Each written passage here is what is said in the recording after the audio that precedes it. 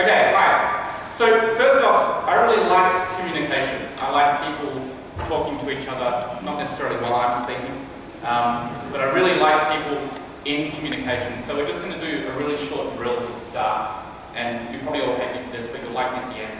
What I want you to do is find two people in this room that you don't know and say hello to them and tell them your name. This is going to get noisy because you're probably going to have to shout to people across the room. That's totally fine. And you've got 5 seconds to do it. Are you ready? You're going to find two people and say hello to them that you don't know. Alright, ready? Go!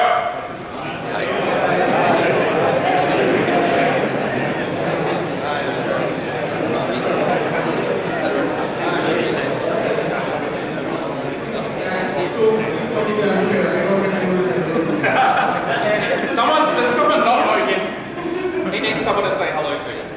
Say hello to one of the IT guys. Alright, so my name is Mikel Lindsaar. I won't go into why I got called Mikel Lindsaar or the history behind that. We'll just take that as a given. But I will introduce myself because I'm nowhere near as famous as Charles. Charles is awesome, he wrote JRuby. I'm just a Ruby hacker. So the first thing is, who am I in terms of Ruby, okay? So I wrote the MailGen, which was the replacement for T-Mail. I also helped rewrite action mailers so that it would work with the MailGen. That then went into Rails 3, and then I was happily enough given access to be able to update that on the Rails commit team. I'm mainly self-taught. As a Ruby developer, I actually started writing Rails about, I don't know, 6 years ago now, or 5 years ago now, on a website that we were putting together. And I was going okay on it. And then I needed to use mail. Like I needed to handle email. And there's this really great feature because at the time, the only email library really that was around for mail was called T-Mail. And hands up anyone that's used T-Mail. Okay, a few. Some will share my pain. There's a really good thing about T-Mail in that if the incoming email was spam, T-Mail would just have an exception. You will be sorry.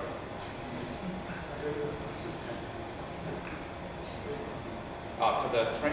Okay, I can talk longer, that's fine. So T-Mail had this really great feature, which was if incoming email was spam, it would just crash.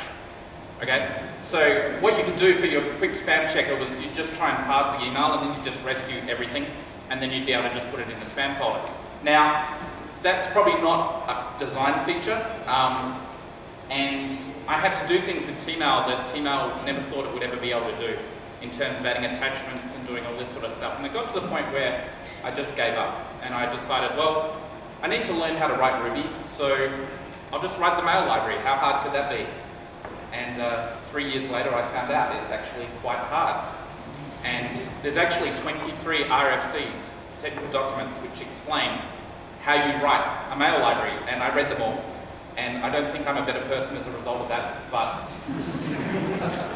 it definitely taught me that there's a lot that goes on in that mail library. And it's really funny, you know, because I talk to non-developers and they go, oh, you know, what have you done?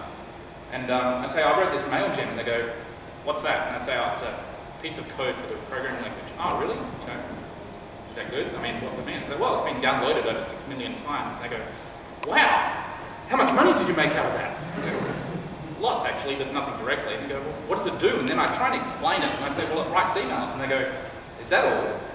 And I go, yeah, that's all. That's all it does. Yeah. And they go, well, what's so hard? I just click new email in Outlook and then and it goes. And I said, well, it also reads email. And they go, ah, yeah, great. Yeah, that's awesome. So what are you having for dinner? You know, so it's a bit like that. Am I okay to go on? I've been ad-libbing for like a minute and a half here now. All good. Okay. So I blog at lindsaar.net, I tweet at Lindsaar. Feel free to read both if you're bored.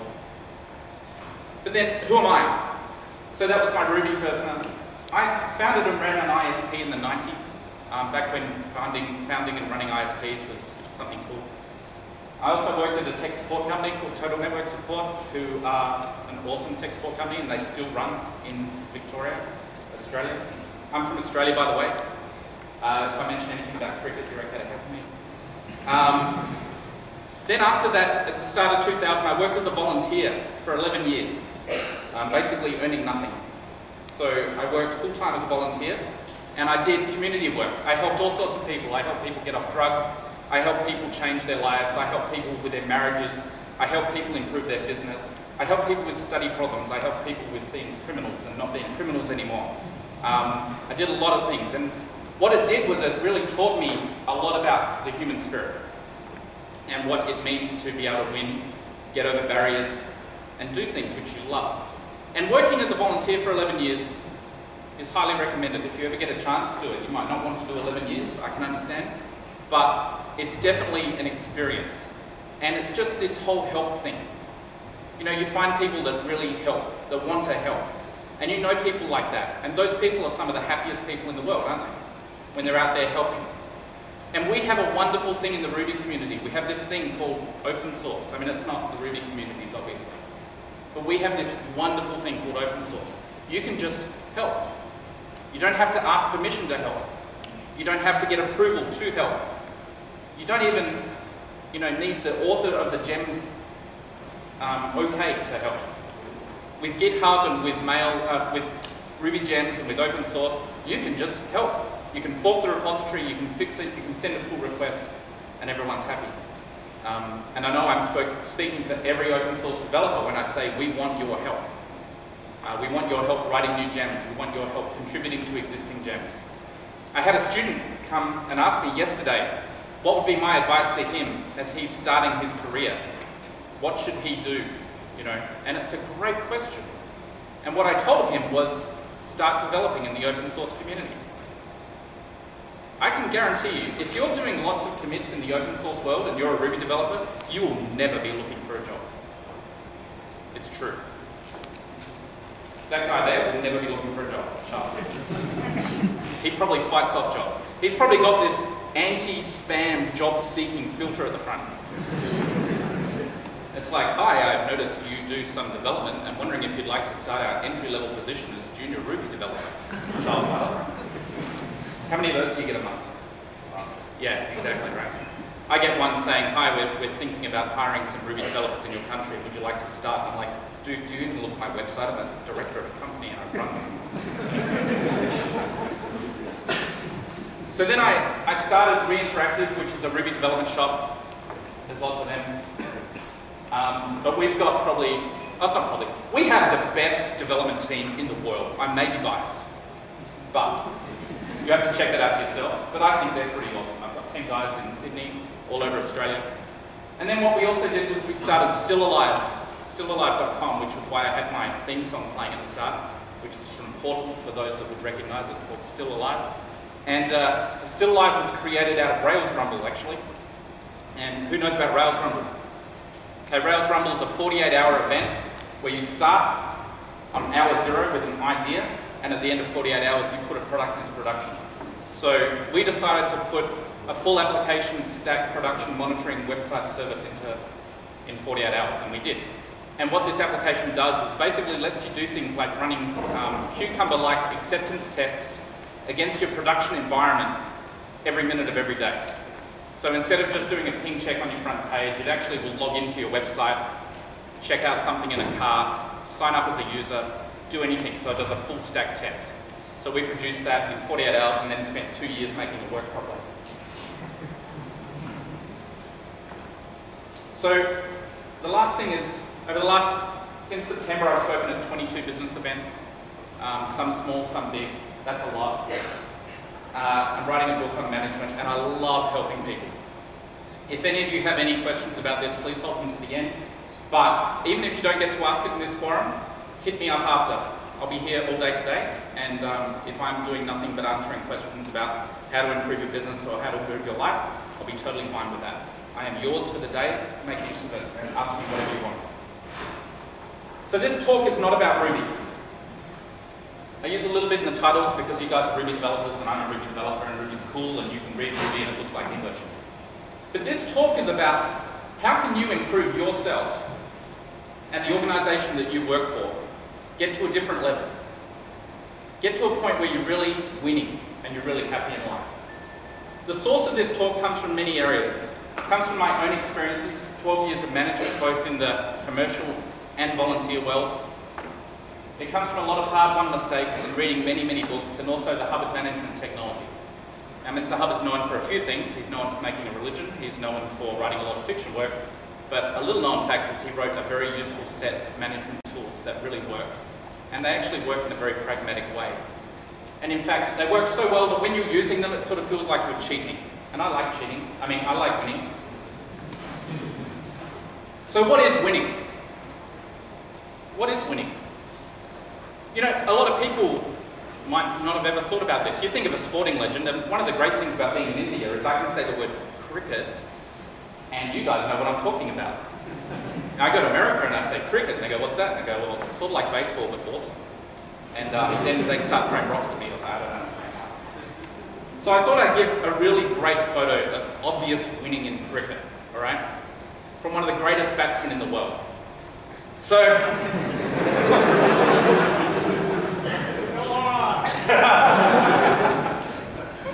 the Tri-Nation series wasn't that awesome. I mean, I know you guys lost. I don't want to rub it in, but you lost. I think you came last. No, but it was actually really good. I was actually watching every match of that series, and I could not pick who was going to win. I mean, I actually thought Sri Lanka was going to win, to be honest, but Aussies came through because we could. No, I put that up there just for the laughs. That's the picture that I wanted to show. He has spent a lifetime achieving this purpose. The fact that he did 100 test centuries is that's just a goal. Do you know what I mean? And I bet you, in that picture, he's probably experiencing relief more than, yeah, I did it. I mean, can you imagine he's sitting there on 99, right? Oh my God. The whole world is watching him, including, you know, 1 billion of his closest friends in India. But he wins, right? And he's consistently won. And why is that? What makes him different to us? What makes him different to a cricketer that doesn't win? That's what I'm going to talk about. But first, let's define what win is. A good definition of win is to be successful or victorious. You know, so if you succeed at something, yeah, you've won. But then you have to define success, because if you just define one word with another word, it doesn't really mean anything, right? So success is the accomplishment of an aim or a purpose. That's straight out of a dictionary, you can look it up. So if you succeed at something, you're achieving some sort of aim or some sort of purpose in life. Is that real to everyone? Does that make sense? Yeah? Good. Then what is purpose? Well, a good definition of purpose is the reason for which something is done or created, or why it exists. So that's the reason, it's the underlying goals. See, Sachin wouldn't have done the 100th test century on the purpose of getting 100 test centuries. Does that make sense? It's not a reason to do it.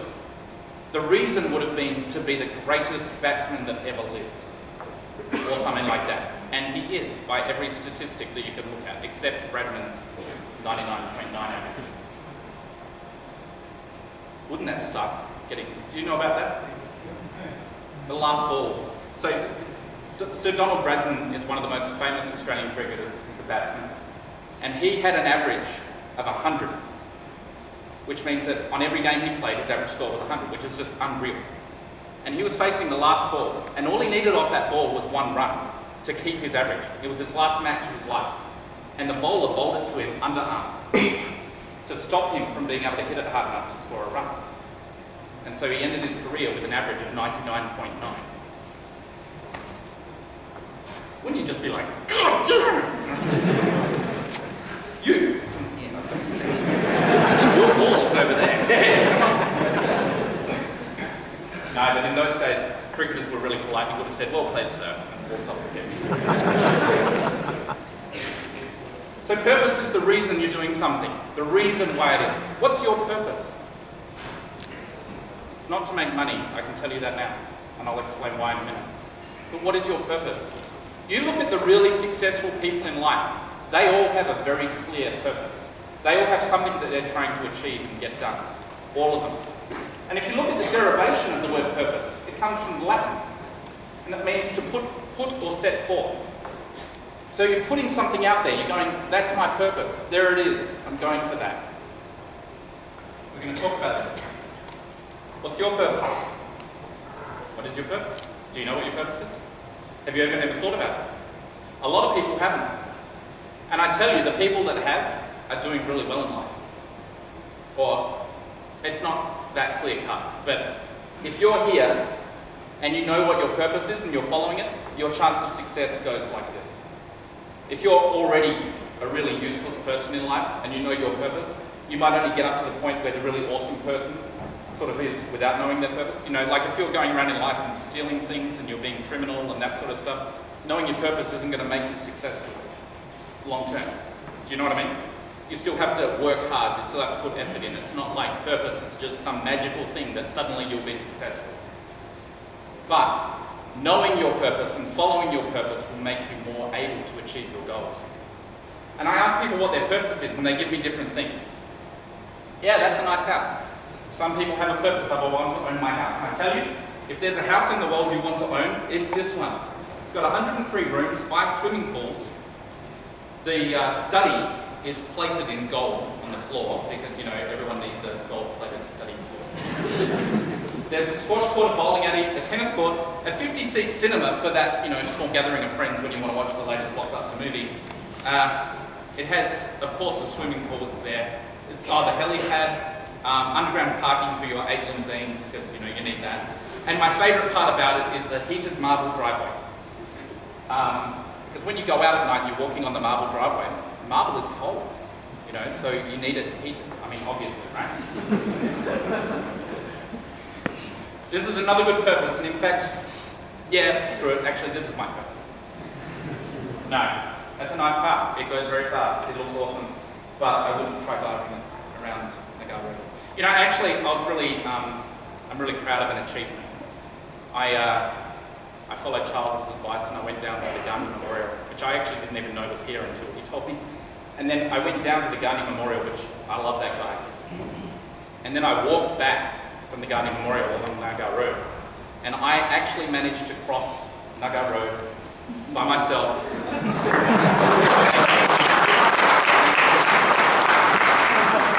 What's going on my Foursquare? Achievement attained. Actually, I was then talking and Judy was very helpful to point out, oh, it was probably a public holiday, so there wasn't much traffic, so thanks. But the other point, actually the way I crossed the road, to be really fair, is I just found a 12-year-old who needed to cross the road and followed her. That was awesome. Like, it was really funny though, like, 4,000 cars coming down the road at full speed, and like, she starts crossing the road. I'm like, are you serious? Really? Okay, well, let's go. And she's just like, I'm like, and then you get to the middle of the road, right? At the middle of the road is just these little blocks of concrete, you know? It's like we were driving to Shisha on Friday night with some awesome guys from ThoughtWorks. And on the way back, our truck, he just does this U-turn, right? And we're suddenly going in the opposite direction on the same side of the road. And I'm like, how does this even work? You know? And he's like, well, actually, you know, when people are learning to drive, it actually causes problems because they try to be too polite and like backs up all the traffic because they won't let anyone in. So yeah, that's not your purpose. What about money? Money, I hate to tell you, is not your purpose. It might be a purpose. I'm not saying money's bad. Money's actually a lot of fun. But it's not a purpose. It doesn't motivate you. And that's the key thing. Your purpose will motivate you. Your purpose is what will make you come back to work every day. Your purpose is what will make you fight through those barriers, the times when you don't think you'll be able to get it done. Your purpose will help you with that. And there's a reason for that. It's called the scale of motivation. The scale of motivation starts at the top with duty. Then it goes personal conviction, personal gain, and the lowest form of motivation is money. This is why a small group of soldiers who are dedicated to win and look after their homeland will always beat a group of mercenaries. You know, you've seen the movie or the story about the 300 in Sparta defeating almost the entire Persian army. Why? Well, the Persian army were there for money. They were a purchased army. They were assembled and subjugated, not even for money sometimes, even lower than that. You know, they were there in slavery. But the 300 were there with duty. They knew they had to handle this. So where does your life sit? You look at the really successful people in life and you'll find that they're working right at the top there in duty. You know, you look at, I mean, Charles is a great example. I'm going to use you a few times tonight. He's not doing JB for the money, right? He's doing it because he believes in it. It's something that he wants to achieve. Do I have to change? Maybe we'll switch. How's that? How's that? Okay. But you look at anyone else who's really succeeding in their chosen field. They're doing it right up there. They're up there in duty or personal conviction. You know, I said I went to the Gandhi Memorial. I did. I took this photo. He's an incredible person. Incredible. This guy is known throughout the world. Every person in Australia knows who Gandhi is. I would dare say a fair percentage of the world knows who Gandhi is. The only people that wouldn't know who Gandhi is would not have a schooling system in place. The things that this person achieved is incredible. Where was he on this scale? Did he do it for the money? No. I've been there. I've been to the house. I've been to the place where he was incarcerated. He had a little mat and a room. All he wore was a shawl. He didn't do it for the money. Did he do it for personal gain? Did he do it for personal conviction? Maybe. But the real reason he did what he did was for duty. He believed that is what he had to do. And I can't speak for him, but I'm sure he would agree with me. But you look at any famous person in the world, anyone that's made a lasting contribution to humanity has done it for duty or personal conviction at the very least. Everyone else who's just doing it for the money, they're a flash in the pan. They appear, they disappear. I'm not saying money is evil. Money is not evil. But I'm saying your purpose is not money. And if you can work out what your motivation is, and work out what your purpose is. See, as soon as you work out what your purpose is and what you love doing, you can move up this scale. Sure, you can do your job and you can get money and you can get an income and you can be happy and you can be able to buy things. But if every day you come to work because you believe it, because you want to do what you're doing, because you love doing it, it'll be so much more fun. So this is actually one of the awesome things about being a Ruby developer, because Ruby is fun. And you get to produce these beautiful things with it. And it sort of moves you. Ruby developers tend to sort of be more in personal conviction than down at money. You know, you get paid well as a Ruby developer, but you don't find a lot of Ruby developers doing it for the money. You don't. You find a lot of PHP developers doing it for the money. But, you know, it's this personal conviction. It's beautiful code. It's believing, getting the conventions done. It's creating awesome products. Personal conviction, duty. So let me give you some examples of this. Apple's purpose. Well, Apple is a corporation. Their purpose, I mean, at the bottom level, is to make money for their shareholders, okay? So that is money related. But Steve's purpose, in a talk that he gave, it's on YouTube, and you can grab it at that link, and you can write that down quickly, it should be easy. In 1997, he talks about the core values of Apple. And this is sort of while he's rebooting Apple. And he said, we believe that people with passion can change the world for the better. Whoa! What a purpose for a company to have. This is at the start of his Think Different campaign. When he got, you know, we believe in the artists, the misfits, the people that don't, you know. What a purpose. Now, if you're a developer and you had two companies to choose from that you wanted to work for, and one had that purpose, and the other one said, our purpose is to make affordable computers for everyone. Or that's actually a pretty good purpose. But our purpose is to make computers that beat our competition. Right? Which one would you go work for? You'd obviously go work for that. I mean, obviously, right? Why? Because it aligns with everyone's basic purposes, you know, of achieving something, of getting out there. It's much higher on the scale of motivation. It's up there at personal conviction. If you listen to some of Steve's talks, he talks at the motivation level of duty. He believes that he needs to communicate what he's saying to his crowd.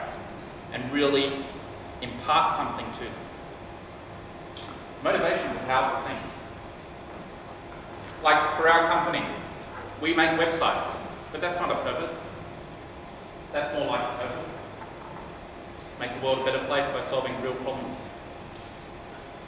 Still, my purpose. You know, I spend a long time working at this stuff, and it's important. But you know, when you have a purpose like that, getting on the communications lines of the world and helping them resolve barriers to their production, it means that anything you can do can be aligned to it. You know, I had to fly here from Sydney. I'm Australian, as you know, and it's a long flight. But when you're coming and you're coming to give something on your purpose line and you're coming to talk about your purpose, it doesn't matter. You know, sitting there in Delhi airport for 6 hours on a layover waiting for the next flight. You go, yeah, but you know. So what's your organisation's purpose? If you don't know this, find out.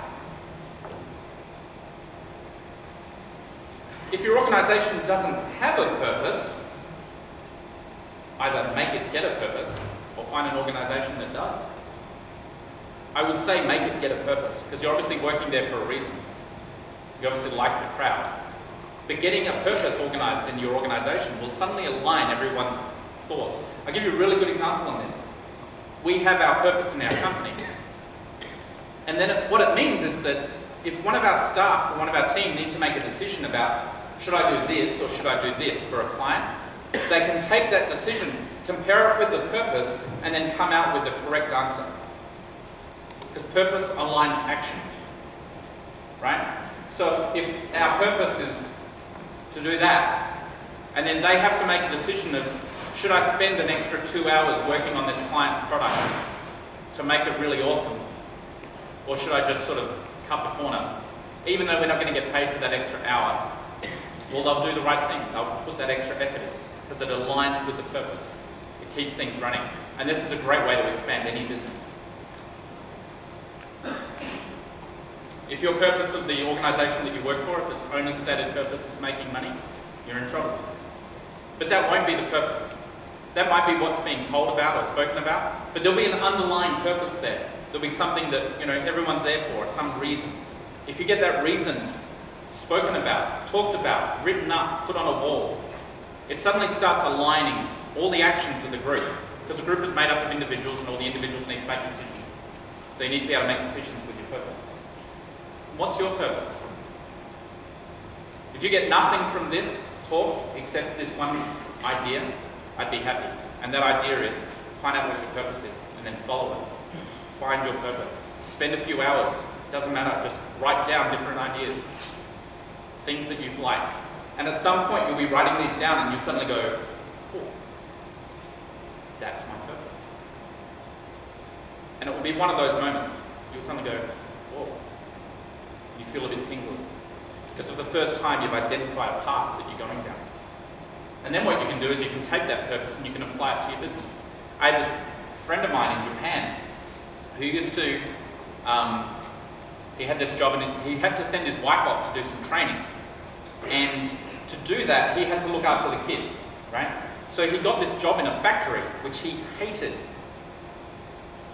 But by working in the factory, he could work his hours in a certain way that it meant he could look after the child.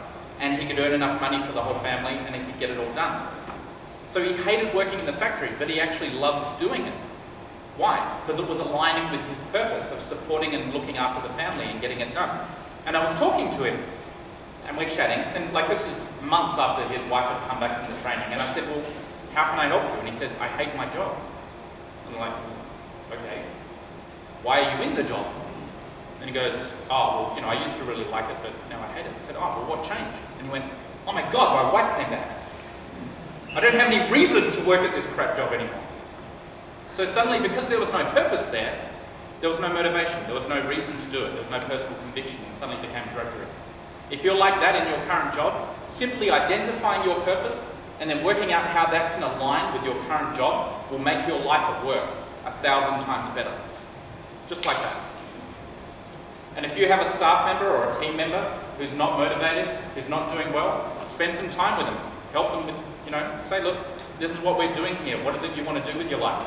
Help them align what they want to do with your organization, and your whole morale will improve. And the reason for this is that there is a formula for living. And that formula for living, not life, but living, is having and following a basic purpose. Who knows people that do this, that follow a basic purpose, that sort of are out there and doing stuff? They can be sports stars, they can be anything, right? Those people are living, they're alive. They're spending every day, they seem to be like on fire, right?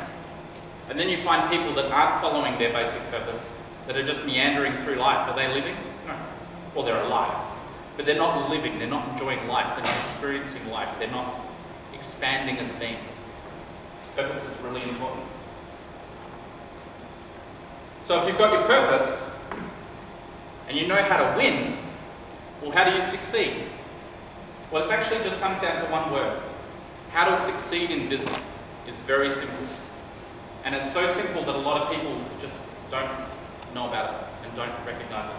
And that one word is exchange. And no, I don't mean that. What do I mean by exchange? Exchange is the act of giving one thing and receiving another. I know, this is really simple, right?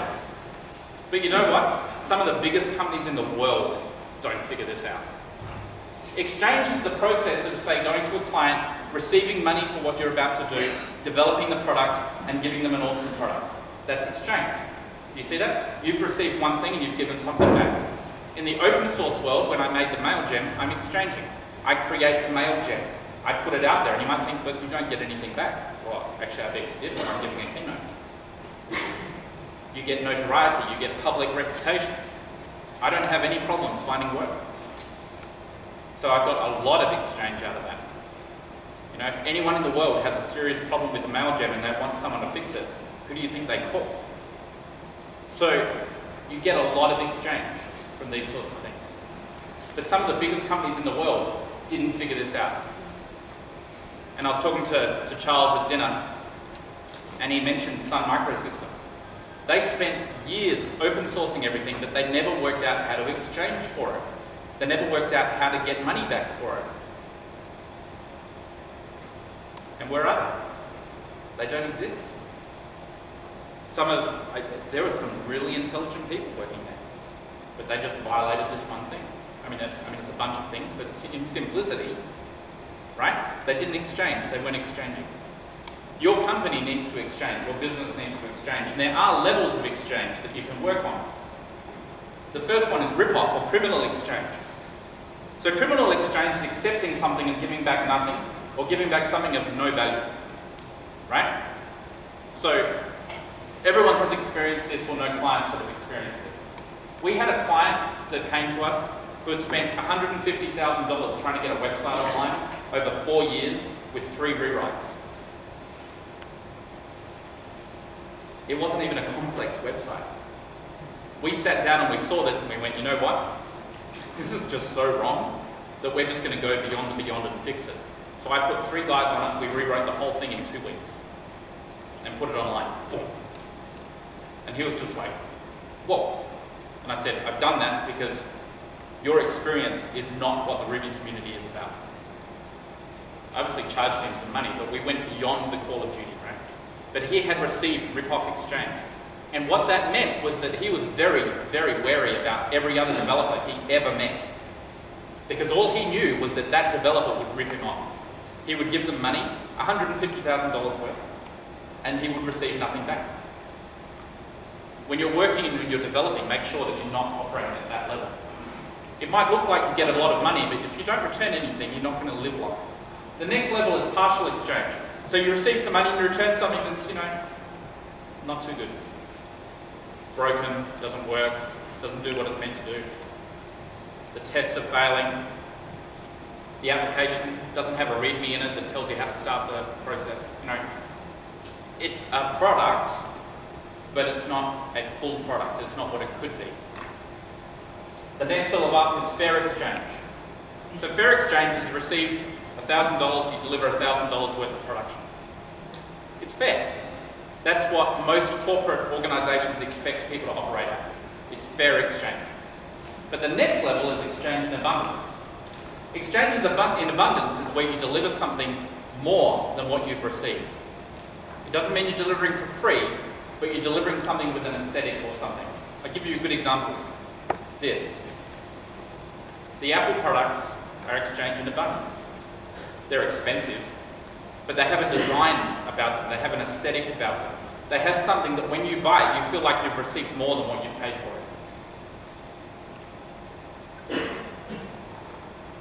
Which one of those will generate the most profit for your business? It's not a trick question. 4. Exchange in abundance. I give you a good example from my business. I had this client who came to us to ask us to quote for a website, right? And we go through a whole process, and I started talking to him, and I found out that he had some issues, and I talked him through those issues and really got into communication with him and made sure that he really understood the problem in front of him. It took me a couple of hours. And then he called me back 4 days later and he said, look, I love your proposal, but we've actually got someone who's going to come on board and for a shareholding do it for 50% of your price. So I can't use it. And I went, oh, okay, yeah, fair enough. Look, go for it. That sounds great. And he said, but I really appreciate the work you gave me. Do you know what happened a week later? Because I'd exchanged in abundance with him, right? A week later, this person calls me and says, look, this person's recommended you as the best Ruby developer in Australia. It was a guy that I had never done any development for, who shafted me to go work for someone else at 50% my price. But he was so impressed and so happy with the exchange that I'd given him that he was recommending me to other people. I've had 3 recommendations of new clients from that one product. This is where exchange in abundance works. And it always works. Because word of mouth spreads faster than any marketing campaign.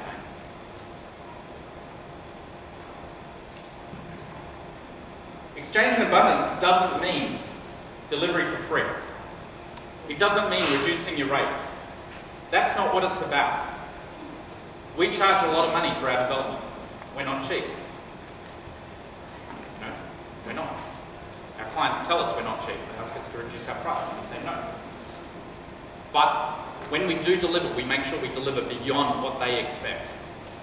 And if for some reason in our organisation we don't deliver that, I then make it right. I'll put a developer on for a week to make it work properly, or fix it, or do whatever I can so that that client has full faith in that production. And you can all do this too. It's not rocket science, it's just caring enough about the product and getting it done. But does this also mean that you delete all free stuff? No. Because open source is a good example of exchange that's done for free. And getting out there and helping the community and doing that sort of thing is valuable.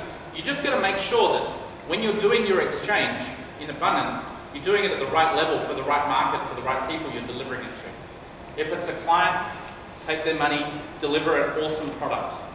If you're doing it for the open source world, deliver an awesome product and get back admiration, or whatever it is you're doing it for, or help, or whatever. If you've got a job and a desk, work out how that fits in with the whole organisation and exchange in abundance on it. Go beyond. And if you do that, you win. So there is a definition for exchange in abundance. Here one does not give 2 for 1 or free service, but gives something more valuable than money was received. Alright? So exchange in abundance is not going to McDonald's and getting the 2 for 1 offer. That's not exchange for abundance, right? They're doing that as a direct marketing ploy to get you into their shop to spend more money. Right? You're not getting an abundance of exchange. Exchange in abundance is not going, well, we used to charge $150 an hour for development, now we're going to charge $75. That's not exchange in abundance. Why? Because next year you will be out of business. And then you can't exchange at all. Exchange in abundance is going, you know, we charge $150 now, we're actually going to change that to $160, $170, and with that extra profit, we're going to really deliver. We're going to deliver so awesome that our clients just go, my God, you guys are awesome. Make sense? Once you start exchanging in abundance, you're getting this thing called production. You're delivering things. And production is the basis of morale. That's a really good data. If you have anybody around you who's not producing, what's their morale like? You know, you see a guy sitting at their desk and they're like this. And you go, hey, what's happening? He goes, can't seem to get this thing done. The bug doesn't resolve. I'm useless. RSpec is just going, fuck at me all day. And then you go to the other developer and he's like, you go, hey, what's up? He goes, what do you mean, what's up? Hey, I just shipped the code, dude. Obviously, he's got more morale. He's more excited. He's getting things done. He's producing. Exchange gives you production. Production gives you morale. If you're feeling down and out in your job, and you're feeling bored, or you're feeling demotivated, go and produce something. Doesn't matter what it is. Like literally, it doesn't matter. Go sweep the bathroom. It doesn't matter what you do. Do something. And if you do something, suddenly you'll feel a bit brighter, feel a bit lighter, feel a bit happier. You know, sometimes when I'm getting hit by the problems of life, and I get to that point where all you want to do is just sit on the couch and watch cricket reruns from 1948. I don't think I've ever done that. That would be interesting. The way I solve that is I just go and force myself, like I literally go like this, carry myself over to a desk, put myself down, log into, say, the mail gem, and go handle 5 or 6 pull requests. That's why if you look at the pull request history on the mail gem, it sort of goes like this, right? Bing! Bing! Because I do mail to get some exchange back in. Then I release another gem, then I make a commit to the Rails library, and I update the version of the gem, and I go, yeah, I'm awesome. Good. Let's get rolling. And then you can just get going on whatever it is you do. It's another awesome reason to contribute to open source. Because open source development is totally under your control. You don't have to wait for your boss to say you can do a good product. You can just do it. And that increases your morale. And that increases your ability. And when you're excited, when you're happy, when you're delivering, when you've got exchange in, your ability to handle problems suddenly becomes really easy. You know? Who's experienced that? Where they've hit a bug and it's like impossible. And then some other time when they were doing really well, it just seemed that all the code was bug-free. Right, yeah, good. I know, at least he's honest. But that's true. When you're producing really well, you don't have problems. So I was just giving some examples. So in summary, the definition of success: the accomplishment of an aim or a purpose. Purpose is a reason for which something's done or created, or for which something exists. The formula for living, not life, but living, is having and following a basic purpose. The conditions of exchange, where you want to be, is exchange in abundance. Get your organisation up to that, and you'll be a very happy person.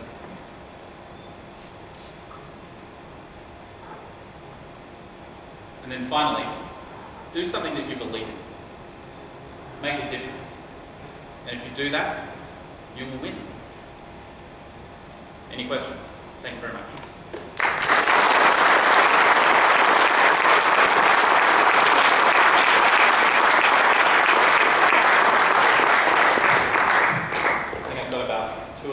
If there are any questions. If not, as I said, I am going to be here all day. Come and hit me up. The funny thing about this sort of stuff is usually any question is usually quite personal, and I can understand that. So it's pretty rare for me to actually get questions after it. Oh, there is a question? I have a quick question. It's good. You're talking from the point of view of an entrepreneur. You're looking at the other side of the story. You're the owner and you have people working for you. But you have the thoughts of, if you're a developer, there are plenty of times you get a better offer, could be in terms of money, could be in terms of work, could be in terms of anything else. Simply culture. When do you know when you take the lead? So there was a recent, did everyone get the question? Yeah. So there was a recent survey done in Australia that had a look at what the reasons were that people left their jobs, right? The top reason of that was management. The third or fourth reason was they got a better offer for money, right? If you are a developer and you want to get out there and you get a better offer or a better job, only take it if it aligns with your purpose. You know, if you're a Java developer full-time and your purpose is doing open source web applications that, you know, change the world, then, and you get an offer to do a Ruby job, do it. You know, it aligns with your purpose. But that's how you can recognize it. Once you work out what your purpose is, you can start, decisions become really simple. Because you get an idea in. Like for a personal experience, we have companies come to us and say, hey, can you take a shareholding in this really great idea that I have, and you can develop it for free, and in exchange we'll give you 50%, right? I can look at that incoming idea, and I can go, well, does that relate to our purpose as an organisation, yes or no? And instantly, 99% of the time it doesn't, so I just get rid of it, right? But it gives you a basis to make these sorts of decisions once you start working out your own purpose. Does that answer the question? Good. Okay then. So yeah, come and see me afterwards if you want any other answers or data. And thank you very much, you've been awesome.